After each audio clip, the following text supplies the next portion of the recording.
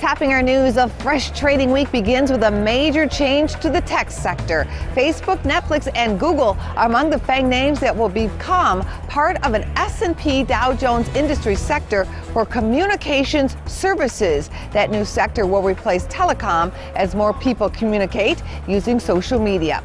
Lines formed early with eager Apple fans waiting to get their hands on the new iPhone X Max and Apple Watch Series 4. However, analysts from BTIG report to the Business Insider there were fewer people queuing up in New York. The iPhones come with a price tag of more than $1,000. Apple shares slipped on Friday. In an interesting twist, according to CNBC, as President Trump has tweeted about a boycott of Harley-Davidson, the Secret Service has placed an order for Harley motorcycles.